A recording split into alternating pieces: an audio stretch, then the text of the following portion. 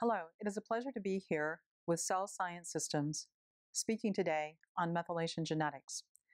What I hope through this presentation is that most of all, clinicians understand methylation genetics a little bit more, and that any fear that may be present looking at genetic reports will be markedly decreased. So we're going to be discussing some epigenetic influences on methylation, sequencing of some micronutrients for benefits of our patients, reviewing selected enzymes that appear in methylation genetic reports, and then some ways to bypass some selected genetic mutations commonly known as SNPs, single nucleotide polymorphisms. Those are the genetic mutations that we frequently see on genetic reports. And so this particular example does show a genetic report that perhaps many of your patients have been walking in with, asking you, what do we do with this now? And so through this conference, what I hope is that I give you confidence in how this report is presented and some pearls as to how you can interpret this report for patients.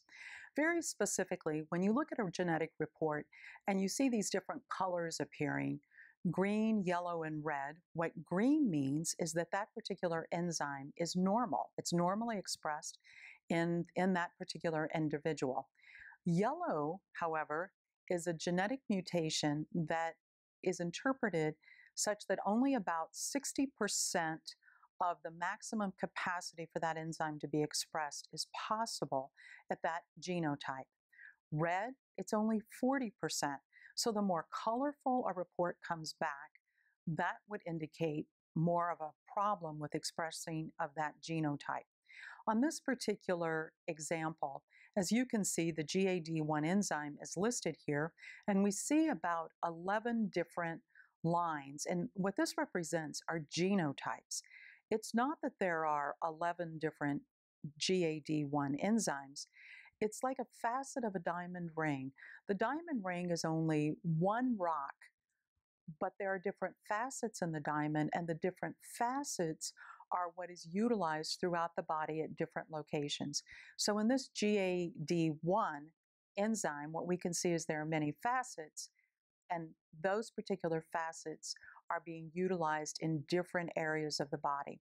Under GAMT, as you can see, this is two reds back to back, and so commonly this would be called, quote, double homozygous, in that this particular report shows an individual that is plus plus at both genotypes that are being expressed. And so this particular person, maximum capacity is the GAMT enzyme functioning at only approximately 40% capacity. If you go further down this report and actually look at toward the bottom of the report at the GSR, many enzymes only have one genotype, and I become particularly concerned when I see a genotype where there might be only one genotype evaluating, and if that is particular homozygous or heterozygous, then that can become a problem. So now we're seeing a genetic SNP report, a summary report, that with some denotations of different enzymes, and we can see plus plus, minus minus. Again, the green minus minus is a normal expression of that particular gene enzyme at that point. A yellow plus minus is heterozygous, 60% capacity, but a plus plus red means only 40% capacity maximum for that individual is possible for that gene expression. And in here I've summarized several different enzymes and the pertinent area of concern that a clinician may review when looking at a genetic report. As you can see here on the right side of the slide, I've highlighted some of the histamine enzymes, and further down, mitochondrial enzymes that I look at for the type of vitamin B12 that I'm very interested in, SAMe enzymes on the left side of the page, and so on. An individual may bring in a genetic report looking at isolated enzymes or a particular topic such as detoxification or cardiovascular or histamine, for example, or they may bring in a very large set of pages that have many, many enzymes. So becoming familiar with both a smaller report as well as a larger report could be helpful for you in your practice. So let us move forward and look at some different enzymatic genetic pathways. I will be using in this presentation 2 different methylation pathways, and I want to give you resources for your research and knowledge. The first one I'm going to be using is by Dr. Amy Yasko, and you can find more of her work and this pathway at knowyourgenetics.com. This is Dr. Yasko's website. She has given me permission to use her methylation pathways as long as I also give her credit for this. She has been the great pioneer in this area. The second pathway, which is much more detailed and much more extensive, as you can see, is by Dr. Ben Lynch. You can also find his work at seekinghealtheducationalinstitute.org, and he too has given me permission to use his work with proper credits given to him. So let us move forward and let us discuss a little bit more about methylation and why the interest in methylation. As you can see, methylation has become a very broad topic in medicine and science ever since the human genome was sequenced and released in the 1990s and around the year 2000. And the reason it's been so significant is that what we now begin to realize is that genetics, particularly methylation genetics, is the foundational mechanism of health and disease. So if we know our genetic mutations, many of our problems can be bypassed. I frequently tell clinicians the single most important piece of information, health information, that you can possess, that your patients can possess, is to know where's the blockage of the genetic mutation so that you can circumvent that particular mutation. So let's understand the basics. For the longest time, we have been talking about health and disease as a problem of our lifestyle choices, such as for breakfast, if you eat a dozen Krispy Kreme donuts, or if you eat oatmeal or bacon and eggs, it's going to make a huge amount of difference over the course span of your lifetime. What we now know is that environmental toxins are complicating the picture of our lifestyle choices. But most recently, it's this genetic impact, and very much so the environmental toxins interrupting the function of our genetics. So if we can get a handle on our genetics, that's the first step toward greater health and wellness. Epigenetics is the study of the non-inherited genetic mutations that we can incorporate within our lives. And methylation is the process that is most understood. It regulates gene expression, it is influenced by our environment, and it's simply, as you can see in this slide, a methyl group, an ME group, attached on to the DNA. The big pearl of methylation is that if methylation proceeds without restraint, it can become extremely problematic. And what methylation does is it inactivates the gene sequence. And as you can see here, with the genes switched on without methylation, they can just go random and wildly in progression. With methylation, methylation will silence and turn off genes so that the genes can act most appropriately within our body. Some of the signs and symptoms I've listed here that methylation is known to be associated with, and as you can look at this list, it goes everywhere from diabetes, metabolic syndrome, mental health problems such as anxiety, depression, insomnia, ADHD, to dementia and chronic problems, including sensitivity to medications, foods, and our environment. So what I hope you can appreciate is how fundamental it is to understand the process of methylation and why it is such a critical, helpful tool that can lead your patients to the answers that they need for some of their most difficult health problems that frankly have eluded Western medicine.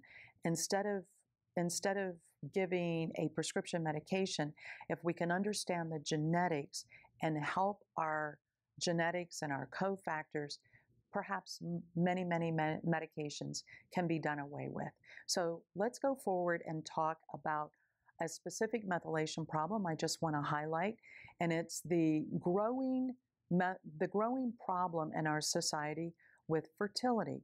As you can see from this graph, fertility has decreased by 40% in the last 10 years.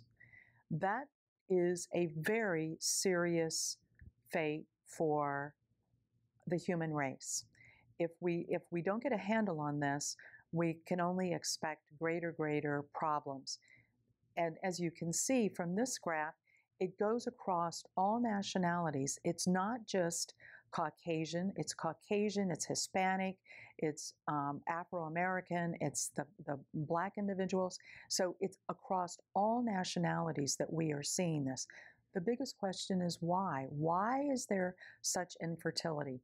For the longest time, we've always thought of infertility as a woman's problem, but as you can see from this graph, it's men and it's women. It's not either.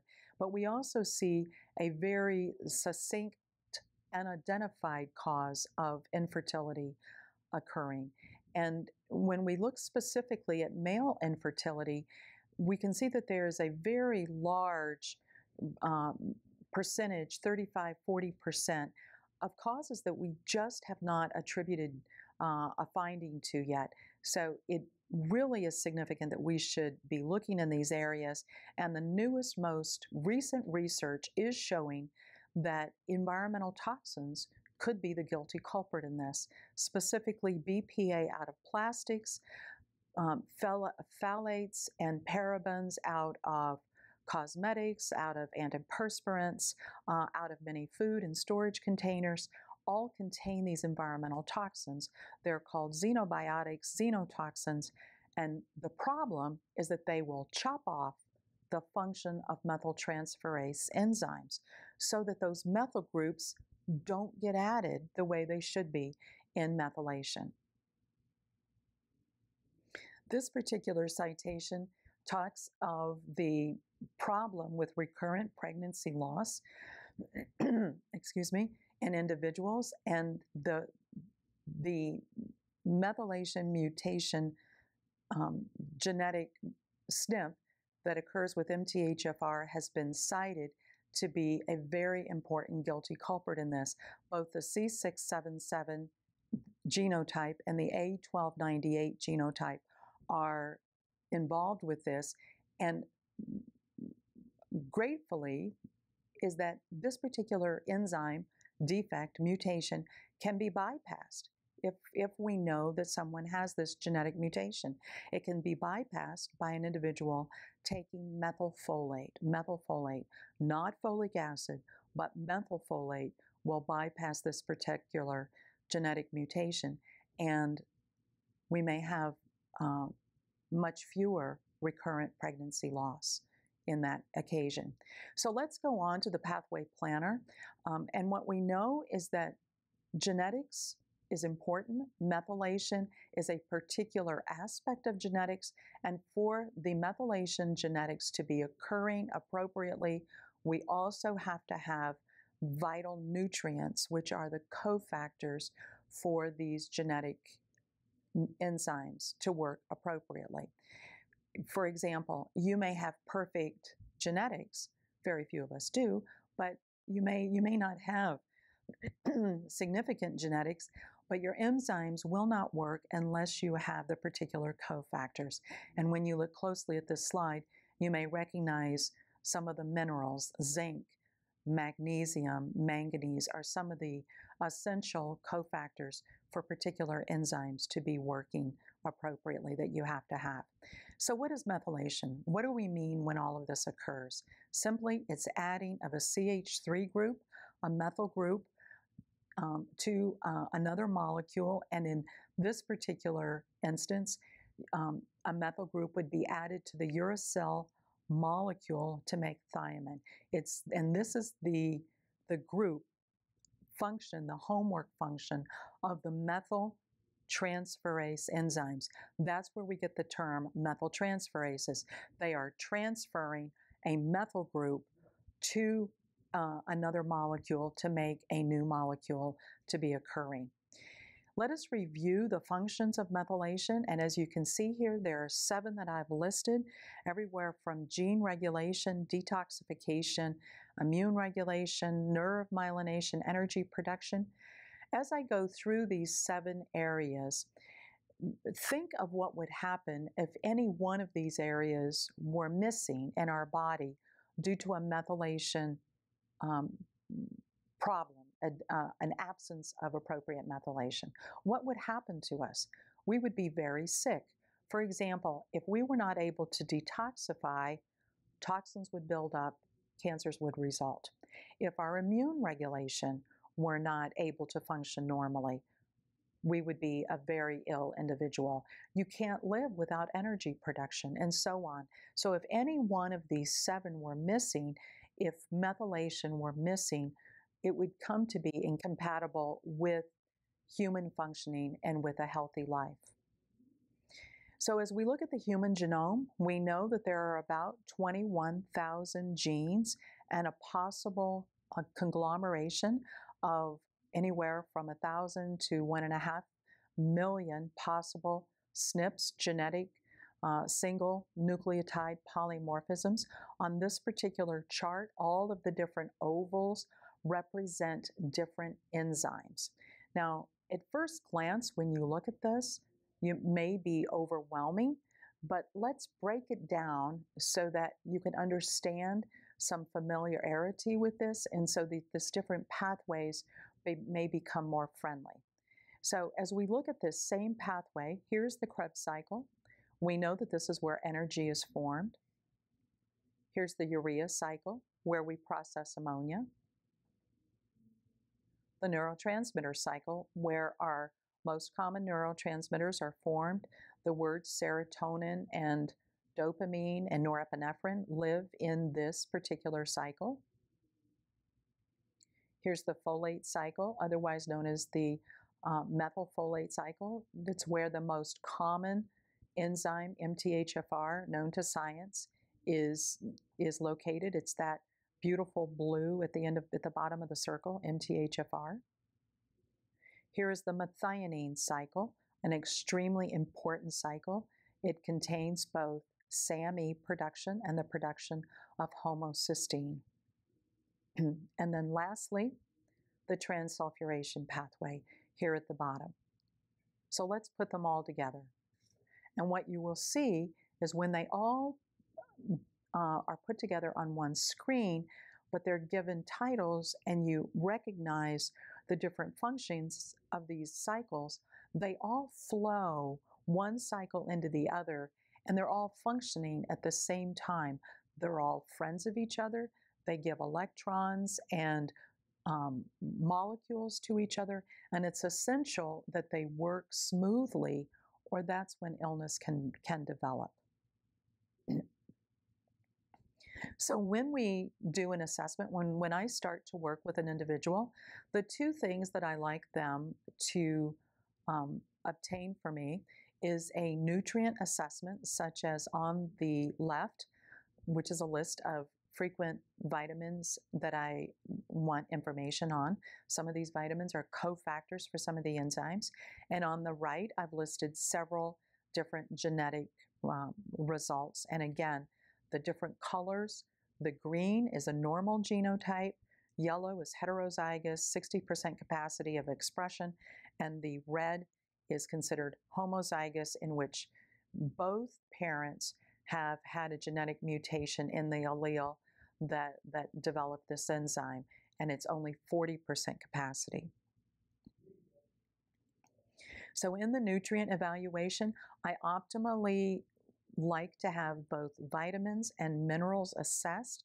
The minerals are cofactors for many of these enzymes, particularly zinc, copper, manganese, and magnesium. In particular, different enzymes, we'll see some of those coming forward, and I'll be commenting on them.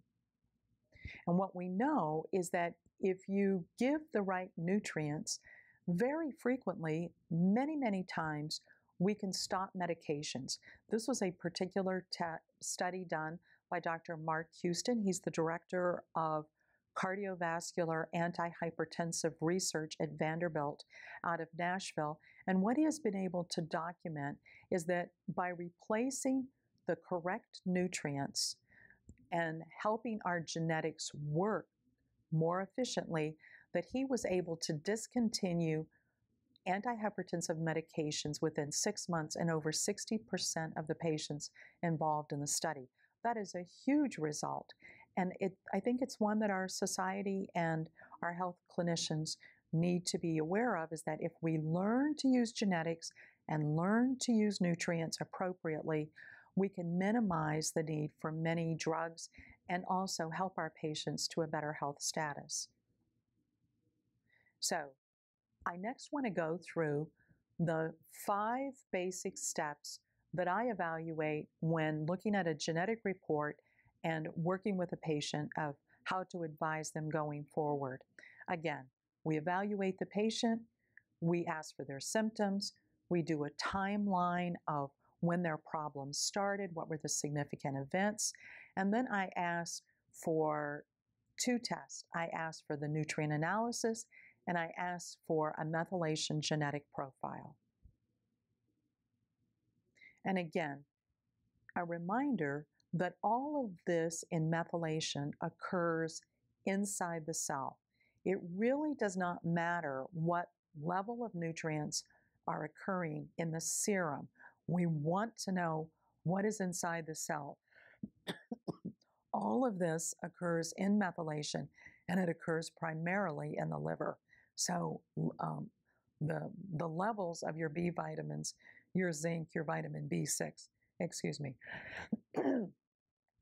are critical to understand of what is going on inside the cell.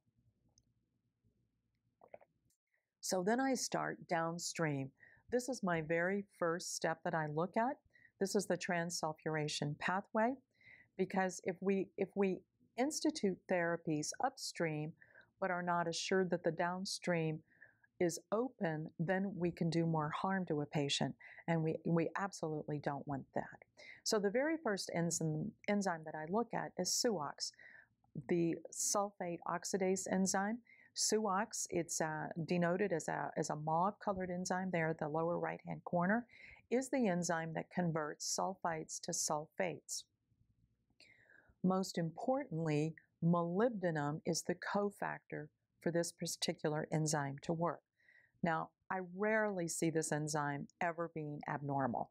I've only seen it abnormal, I think, twice as a heterozygous in the last 10 years. So it's very rare that this enzyme is a problem. What I do see very frequently is that people do not have molybdenum. So I always ask a patient, first step, to start a small dose of molybdenum to make sure that this pathway is open. And by a small dose, I encourage my patients to take approximately 75 micrograms, mcgs, micrograms, twice a day. This will assure that those sulfites are moving through the pathway so that we can not cause damage once this transsulfuration pathway is further opened. Now, the problem with sulfites, let me review that for just a moment. If sulfites increase, what ends up happening is that the sulfites block the GAD enzyme. And in the very lower center part of the pathway, what you will see is where I have typed in sulfites blocking GAD. GAD stands for glutamic acid decarboxylase. Here's why it's important. It is the enzyme that converts glutamate to GABA. If sulfites increase and then shut off GAD, glutamate will increase. And glutamate will skyrocket dopamine and norepinephrine. So the very first step that I encourage is to start with a very small dose of molybdenum to help keep sulfites under control. In addition, many of my patients have gastrointestinal dysbiosis. They may have SIBO, they may have a leaky gut. And so many clinicians are introducing glutamine to help heal a GI tract. That is fine. Glutamine does help to fortify and heal a leaky GI tract, but I always advise making sure that the GAD enzyme has not been blocked by sulfites. So when I work with an individual with a leaky GI tract, I add, first of all, that molybdenum so that they can tolerate their glutamine, and glutamine can be a healing nutrient in their therapeutic recommendations. So here on the Pathway Planner, again, this is from Dr. Lynch's work, is the SUOX enzyme. And if you look very carefully, I'm going to try to put a tracer on it. Right here, you can see that the cofactor is molybdenum, and right next to it is vitamin B1. The research shows that you need a little bit of vitamin B1 in order to absorb molybdenum through the GI tract. So I always make sure that an individual is taking a good multivitamin that's got adequate thiamine. B1 is thiamine, so that then the molybdenum can be absorbed and can enable the SUOX enzyme to be functioning as appropriately. And again, this is from the medical literature. The CBS enzyme is the enzyme, I've circled there at the top of the red box, is the enzyme that opens the transsulfuration pathway. And the thought is that when CBS is abnormal, that it is an upregulated enzyme. And if it is upregulated, that will pour sulfur molecules down the transsulfuration pathway and potentially can lead to increased sulfites. So this is why when we start our interventions, we want to make sure that we're working with the transsulfuration pathway.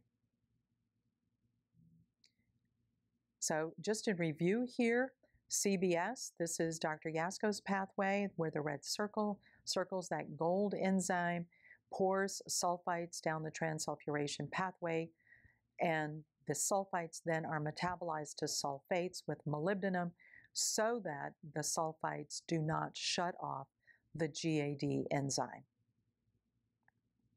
Because once that GAD enzyme is shut off, let's look at what happens.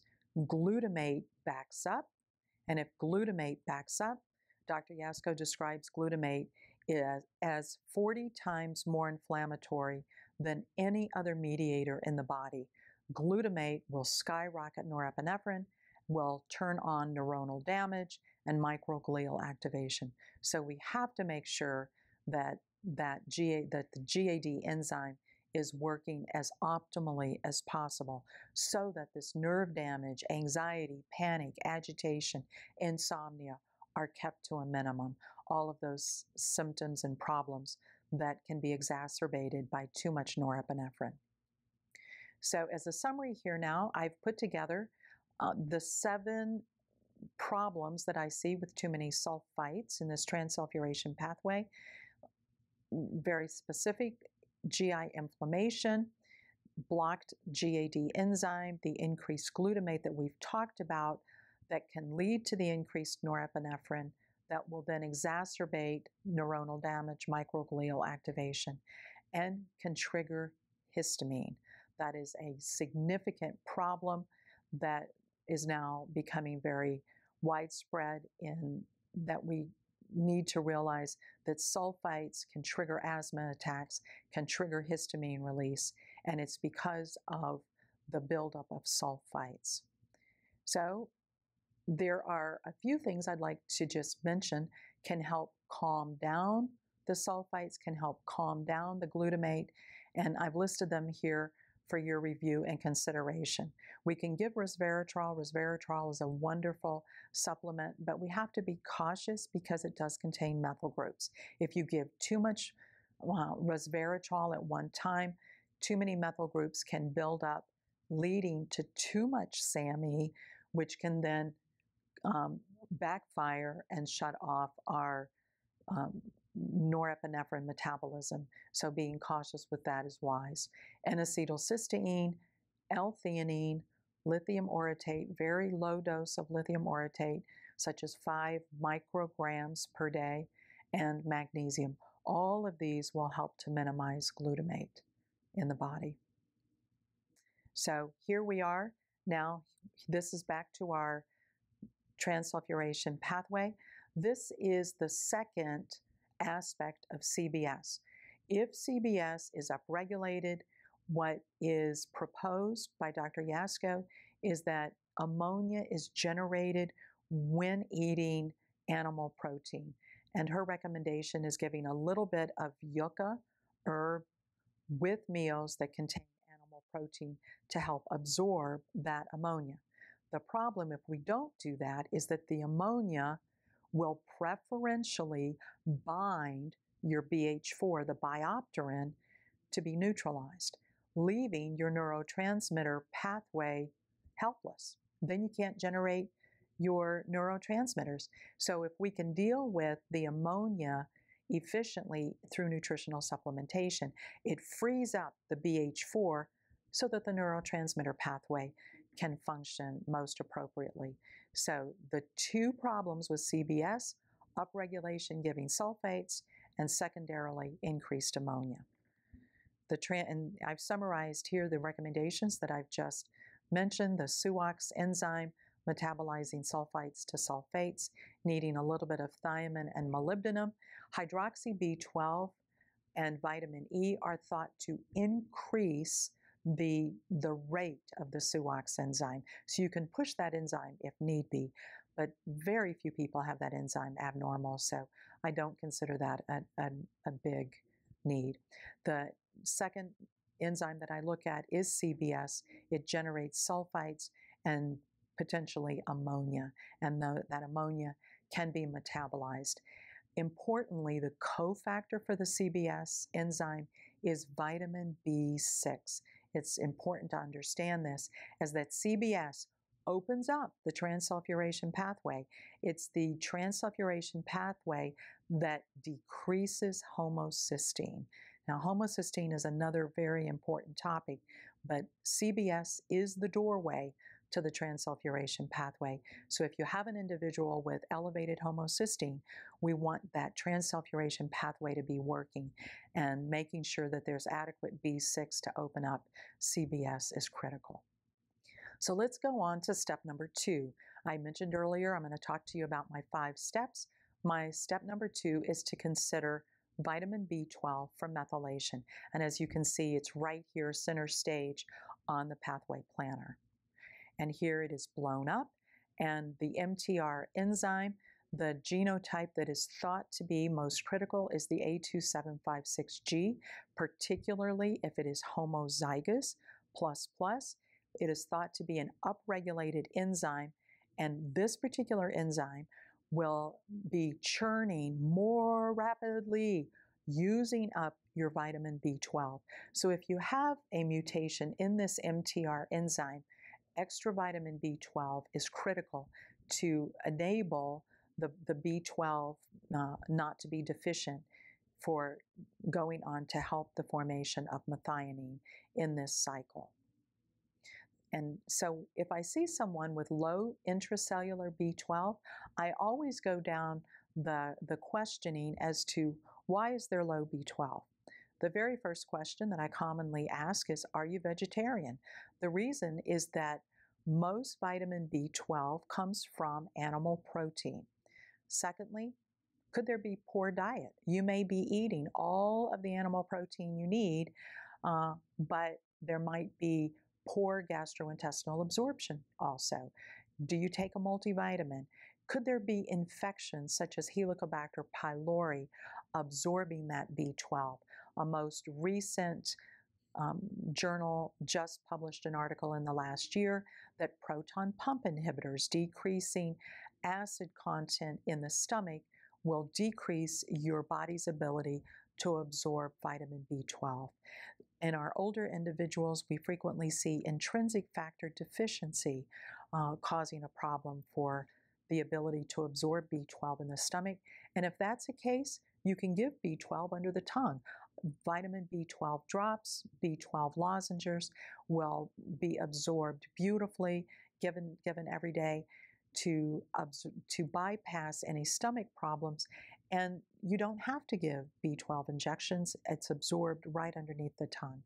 And then the newest research from Dr. Amy Yasko and her work suggests that deficient lithium in our food, the two foods that are most common sources of lithium are potatoes and tomatoes, if the food that they're grown in is high, if the soil that they're grown in is high in lithium. And she suggests that deficient lithium in our diet gives us deficient lithium in our body and causes an inability to move B12 from the serum to inside the cell. So as a clinician, you may have individuals with very, very high serum B12 levels, greater than 2,000, for example. But if you test intracellular, they might be zero. And that would suggest the need for a small amount of lithium. And again, very, very small amounts, approximately 4 micrograms once a week would probably be enough.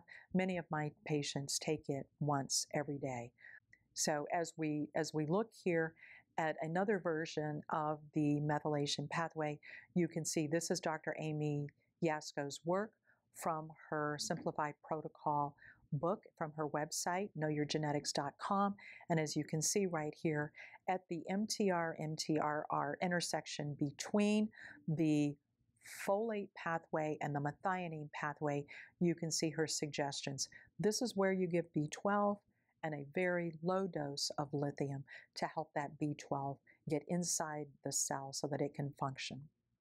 And I am moving very commonly now to looking at hair analysis. This is a sample of a hair analysis that is available on the market because it will show me a lithium level and a molybdenum level. And I'm going to move my cursor right here.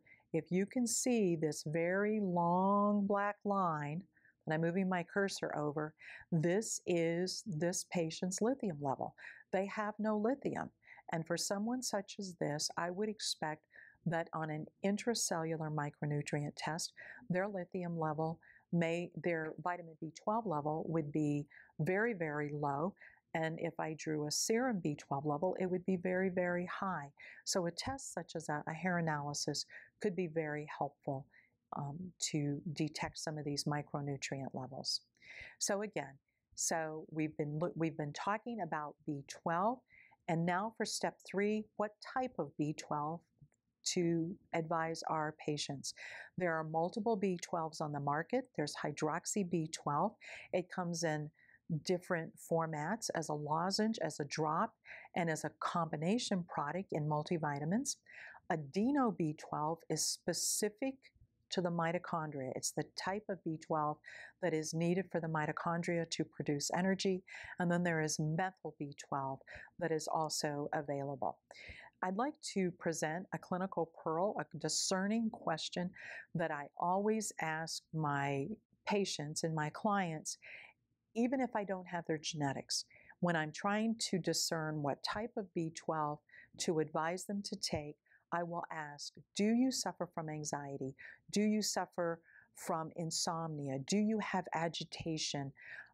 Do you have chronic constipation? Those are all clinical indications that an individual may have very elevated norepinephrine, and that would indicate a COMT enzyme mutation. And in those individuals, I will never give methyl B12. I will give hydroxy B12. So if there is anxiety, always be looking for giving hydroxy B12. Too many methyl groups, again, as we look at our pathways, too many methyl groups can make excessive SAMe, and SAMe, if there's too much SAMe in the body, can shut off the COMT enzyme, making norepinephrine worse. So if you're not sure, the best bet is to give hydroxy B12. And this is a chart from Dr. Yasko's work, her simplified protocol. I think it's on page 10 or 11 in her little pamphlet, Simplified Protocol. And as you can see, as we're looking at the COMT genetic enzymes, here as if you have a heterozygous or a plus minus or homozygous plus plus, if you have any of these SNPs present, you want to give less methyl B12 and you want to zero in on the hydroxy B12. Adeno B12, again, is for the mitochondria. And doing a combination product, hydroxy B12 and adeno together, is available in the market, and it's absolutely fine. There's no contraindication that I know of for this. So let's move on to adeno B12. I want to speak just a moment about the mitochondria and why the mitochondria and protecting the mitochondria is so important. It's very simple. If the mitochondria is under significant stress, the mitochondria will die. If sufficient mitochondria die, the cell dies. If sufficient cells die, that's the aging process. So we need to protect our mitochondria. The two enzyme genotypes that I look at for this is the MMAB enzyme and the MUT enzyme. And if either a patient is heterozygous yellow or homozygous red, I always add in some adeno B12 as a little bit of extra insurance for the mitochondria. Here on the pathway planner is where we see that MUT enzyme, and here is a different portrayal of a cell. So if you can just imagine that your cell is perfectly rectangle, as this blue picture demonstrates, and you have this large oval, which is the mitochondria right here. Here's the mitochondria. Here's the MMAB enzyme, and right here I'm circling the MUT enzyme. If these are mutated, or if there are SNPs in these, we have to be getting adeno B12, adenosine B12, to increase the energy production through the entire mitochondria. And I've identified here where these different types of B12 are denoted here on this picture. As you can see, hydroxy B12, cyanocobalamin, which, by the way, I tell all my patients, please put in the trash can because too much cyanide is a problem for our bodies. It is considered lethal at a certain level. So I don't like cyanocobalamin. It will shut off complexes in the mitochondria electron transport chain. But if hydroxy B12 comes in and it's progressing through, then it drops the hydroxyl group and comes down to form methylcobalamin, which then goes on to methionine. In addition, the cobalamin can come up, attach to an adeno group, and come up into the mitochondria to help with the functions of the mitochondria for energy production. So we need our micronutrients to have all of this working appropriately. And so at this step, and this is step number 4, I add B vitamins and minerals, but not methylfolate. Again, we want to support our body levels of B vitamins and minerals, which are the cofactors for these different cycles, in order to get ready for the methylfolate. Methylfolate then is my step number 5, and I start low. We don't need to use a sledgehammer when kitchen spoon is applicable. And so I always start with methylfolate, 400 micrograms once or twice a day, and then we can titrate up slowly if needed.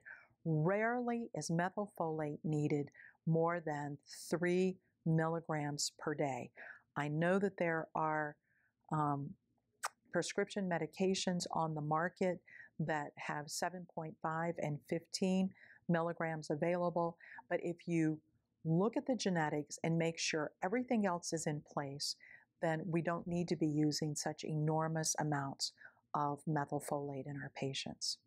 And again, then this is the MTHFR enzyme here at the bottom of the folate pathway. As you can see, it's highlighted right here. And I want to talk about the MTHFR enzyme for just a moment. The three main functions of methylation, having this MTHFR enzyme function appropriately, is for the regulation of methylation all over the body, for glutathione production, which we need for detoxification, and for the neurotransmitter pathways, recycling of your biopterin. And when we talk about MTHFR, the most famous of all these enzymes, it was the enzyme that was researched for neural tube defects, and it is why we have advocated folate in our vitamins and minerals for our prenatal vitamins to prevent neural tube defects. There are two most common genotypes. There is the MTHFR C677, and as you can see, it is on the right-hand side. It is the facet of MTHFR that enables the folate for the methionine pathway. The second genotype is the A1298C genotype for MTHFR, and it enables the folate that is needed for the neurotransmitter pathway. So it's one enzyme, but two different genotypes that we're talking about. It's not two different enzymes, but only one enzyme, but they function in different capacities. And again, here on the pathway planner, as you can see right here at the bottom of this pathway planner is the MTHFR enzyme. And what I also would like to point out is where some of the problems have come in over time. Many years in the past, we used to advocate folic acid. As you can see, folic acid here at the top of the pathway planner. If we give too much folic acid, that can block the receptors for methylfolate. So we don't want folic acid. In addition, folic acid can shut off some of these other enzymes, the DHFR enzyme. So we really want appropriate supplementation and really good multivitamins with our patients, making sure that their multivitamins have methylfolate so that these blockages can't occur, and so that this methylfolate right here on this pathway, the product of MTHFR, can go onto the methionine pathway appropriately. What we know is that methylfolate is much, much more bioavailable, as demonstrated here, rather than folic acid. Folic acid has many, many steps it must go through in addition to blockages. So I write on my prescription pad for my patients, trash your folic acid supplements and trash cyanocobalamin. And by all means, get excellent quality nutritional supplements. So in summary, again, these are the functions of the MTHFR enzyme. It will elevate homocysteine. It will disrupt SAMe synthesis. Histamine metabolism is impaired because you need SAMe to metabolize histamine. COMT enzyme is impaired because, again, you need the SAMe, which will lead you to elevated dopamine and norepinephrine, and methylation impairment. And methylation impairment all over the body, because every methyltransferase enzyme must have SAMe. So today we've been talking about methylation genetics and some of my favorite pearls and insights of how I hope that you will begin using methylation genetics with your patients and into the future. Thank you.